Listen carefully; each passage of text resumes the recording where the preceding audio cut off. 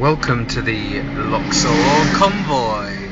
Okay, so any tourist travelling from Hurghada or any other place in Egypt must join the tourist convoy. It's very annoying for the local people, and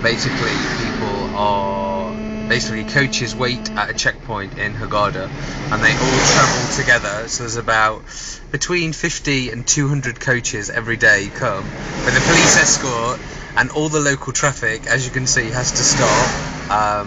So it's very annoying for us and also for the tourists, because the tourists obviously cannot, if their coach is there early or it's late, it's quite annoying because they all have to stick together, and it takes a long time to go from Hurghada to Luxor, probably twice as long because of the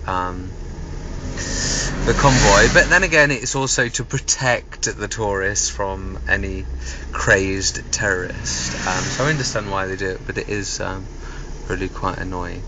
But anyway, so I'll sit here and enjoy the music while the tourists go by.